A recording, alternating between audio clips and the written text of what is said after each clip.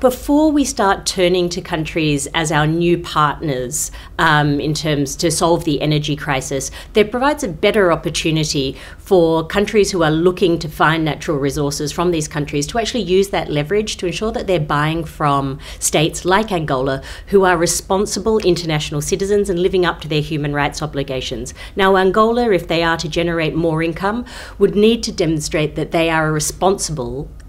government and functioning democracy by making those sort of investments in proper infrastructure so that children have the right to education, that there's appropriate healthcare and infrastructure investments, and we don't see it squandered away and becoming a victim to corruption. I mean, Human Rights Watch is deeply concerned about the shrinking civic space across the country. What we need to be seeing is really meaningful change, and that involves freedom of the media, freedom of association, and stopping the silencing of critics, including where critics have been rounded up and put into prison.